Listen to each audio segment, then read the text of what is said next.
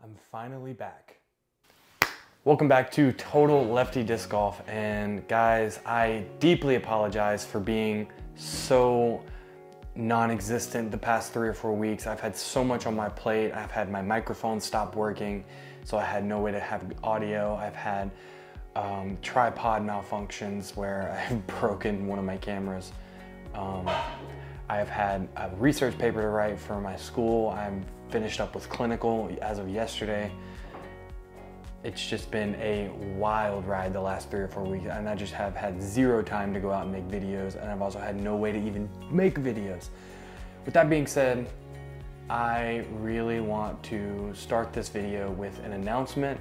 First thing, this shirt is a Disc Golf Threads shirt. They have sponsored me for the 2024 season as one of their ambassadors. You could go to their website, DiscGolfThreads.com, and at checkout use the code 250825 for 10% off any purchase on anything on their website. And then my next and final sponsor for the season is going to be disc golf retailer Tree Magnets Disc Golf Supply. They are super cool people based out of Pennsylvania, smaller retail, but they have a great selection on the website. You use code Lefty, you get free shipping on any order of any amount of discs, and I get a little kickback on that. I think it's like 10% of whatever you buy. I get that back for me. So, and that helps me with my tournament funds for this season. And the links will be down in the description with the codes as well. Appreciate everything. Go buy some jerseys, go buy some discs. Secondly, for the next part of the video, we're doing a in the bag, being that I've wrapped up my off season and I'm starting tournaments here in about a month. I'm gonna really be practicing with this bag here. Everything in it is gonna be solidified for this season specifically. Yeah, with the development of my forehand, I have a larger variety of shots to use in my game, and I'm excited to see what this season brings. Without further ado, we're gonna start with the putters. I'm gonna be using the Prodigy PA3. I recently switched from the Lone Star Blue Bonnet, and as you guys probably know, I was on the Lone Star Ranger team starting at around May of last season, all the way up until November, December. The Blue Bonnets were the only putter I really liked that fit in the hand well, but now that I've been trying these PA3s, I got this Toronto Maple Leafs one for Christmas from my girlfriend, and I really liked the hand feel, so I bought like 3 or 4 more. And yeah, I switched over about 2 or 3 weeks ago. Really like the way it feels. I'm a very predominantly spin putter, and I just like having that extra grip. It's not a lot shallow. It's not as deep as the Blue Bonnets, which are up here. But yeah, I really enjoy putting with the PA3s. Now going on to throwing putters, I have 4 of them. Starting with the Envies, my overstable option. This Proton Envy, throw it on hyzer, it's never gonna flip up, but it'll go straight on hyzer the whole way and then have a nice finish. Next Envy is the Eagle McMahon Tour Series Rebirth Envy. Prism Proton, I like the way it feels. I like the way it flies. The rim is a little bit less durable than just the regular Proton rim. And so like, it's got a nice beat into it. I got it as soon as they released, and I have some nicks already in it. So it's got a nice hyzer flip, but it's still gonna fade dependably just like this Proton one, but this is more for my straighter shots.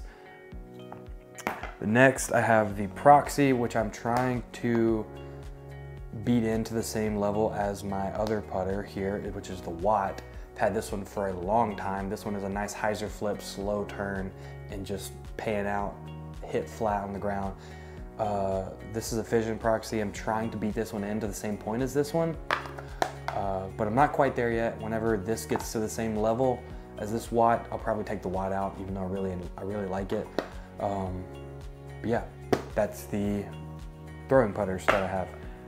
Next is the approach discs. I really only have 2. Both of them are zones, Z zone, forehand, backhand approach shots. The Z is more for the skip shots because of the type of plastic. It's more premium, a little more slick. And then I have the ESP Flex zone here in this nice pretty blue color. Same thing, forehand, backhand, but this is more for if I want those those hyzering shots to hit and stick, or have like a small skip, not as big of a skip as the Z plastic here. Moving on to mid-ranges, I have 3. I'm starting with the most overstable. It's the Prism Proton Pyro. Tried to find a Prism Neutron Pyro. I tried to find the Prism Proton Pyro, and they were out of stock everywhere. But being that I can throw forehands pretty well now, not very far, but I can still throw them fairly well. This Pyro has been a really good shot for those 250 to 300 foot shots. Backhand and about 200 foot shot forehands. Nice and overstable. Next, for the straight mid-range, is the Horizon MD1 here. I got the idea from this disc on Nate Turner's channel, so shout out to him. Saw him throwing it all over the place. It's a nice hyzer flip to flat, but it's never gonna burn over unless you throw it flat. And then it's not even really gonna burn over. It's more gonna be like a slow turn if you throw it flat. And lastly is my Detour, which is the 5.5-2.1, the James Conrad disc. This disc is amazing. It's beat in a little bit since the Gyropalooza box released around Christmas time, and it's been in the bag pretty much instantly since I threw it the first time. Nice hyzer flip to turn disc. If I throw it flat, it's gonna roll.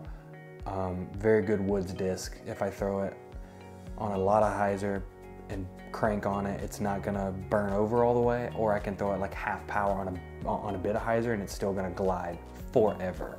So that's it for the mid-ranges. Now on to the fairways. I have 5 fairway drivers, starting with the most understable, which is the Z Sting. Very nice hyzer flip, long turning disc, long turnover for those 320, 330 foot shots. For me, being I'm still an AM, I don't have that elite level power yet, so yeah, Zing is a nice turnover, or even a roller disc if I throw it on enough flat to anhyzer. So next is the Crave. I have 3 of them. This R2 PDGA one I got when I first signed up. Now it's gotten to the point of beat in where it's a nice hyzer flip, slow turn. Not as strong of a turn as the Sting here, so it's a nice difference here for this one. And then next is the Neutron Crave, which is a hyzer flip to flat, maybe a tiny bit of turn, but hardly ever. And then this Proton Crave is the hyzer, that pushing hyzer, same as the Proton Envy.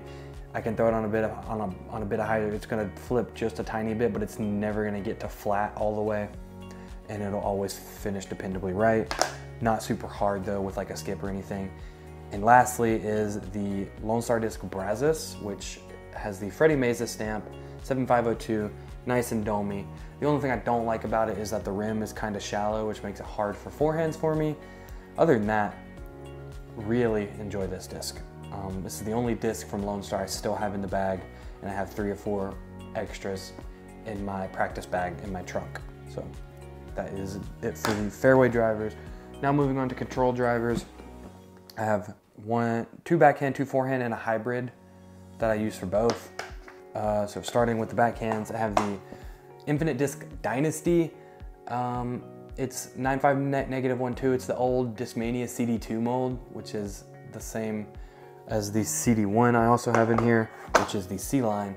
This Dynasty is a swirly S-line, so like it's a nice hyzer flip, drift a little, and then fade back. This C-line is more of a hyzer flip to flat and then fade. So these are very nice longer distance shots. I've learned that I don't really have the arm speed for pretty much 11 speeds or higher, unless they're kind of flippy. So those are my control drivers for the backhand. For the forehand, I have the Vulture, 2 Vultures, an ESP Vulture with a 9-tail stamp. Huge shout out to Bomb City Dies for hooking me up with this. Sick stamp, love this. And then I also have a Z Vulture. The only difference in these is the ESP is gonna be the same thing with the Zohm. ESP is gonna be more like a hit and a small skip or a stick, and the Z plastic is gonna be more of like a hit and skip shot. I'll throw these predominantly forehand, but I can backhand them if I need to. Backhand, they're more like a pushy hyzer. They're not gonna flip up at all. And lastly is the Fireball, extremely flat, extremely torque resistance, mega overstable from Axiom Disc. Backhand shot, throw it flat, it's immediately fading out. Throw it on anhyzer, it's getting a nice flex line. Throw it on hyzer, it's getting to the ground in a hurry. So that's the Fireball. Lastly are my distance drivers, which I really only throw these distance drivers forehand for if I'm trying to get like a nice long flex line for the forehand. This prototype Zenith I got out of the Gyropalooza box, and it is extremely flippy, even though it's not very flippy normally. This is like my long distance, no OB, no trees, nothing, backhand, hyzer flip, turn, full flight disc here. Next we have two Starships. The red one, the red stamp here I have had since the Starship was released by Sacred Disc. So it's very old, very beat in, a lot more flippy than this silver stamped one here, which is a lot less beat in. This one is like a nice hyzer flip, drift, and land flat. This is a hyzer flip to drift, and then it's gonna fade back a little bit. Next is the Neo DD3 Thunderstone, not Ragestone, I don't know what I'm thinking. The Thunderstone, which is part of the Discmania Black mystery box, I believe. But yeah, can throw this on backhand, don't really throw it a whole lot on backhand though. Mostly forehand, flat with drift and come back, or hyzer flip to flat, and it's not really gonna drift at all. I can throw it about 280, 290 feet or so. I think I've maxed out 315 with this disc before, which super awesome for me. Very glad that my forehand's actually getting some distance. Lastly, also part of the Black mystery box for Discmania is the Swirly S-Line PD2. Love, love, love this disc. Mega beefy, not ever gonna turn over. I throw it on chop forehands and it's fighting out every single time. Really, really love this disc.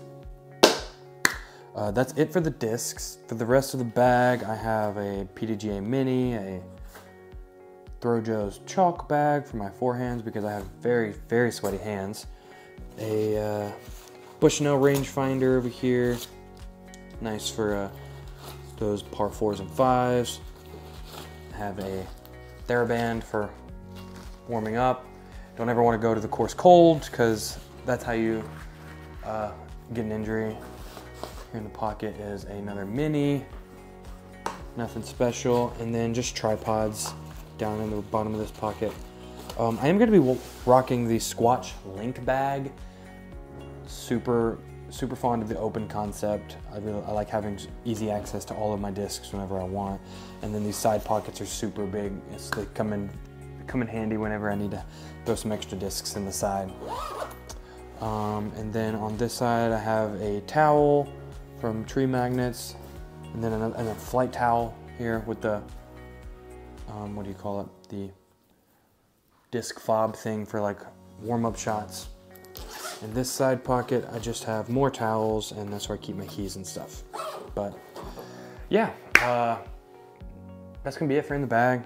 I appreciate you guys for watching. It means a lot to me. I'm super glad to be finally getting back into making videos. It's been a long hiatus and I'm very excited to get back into doing this. So appreciate you guys for watching the video.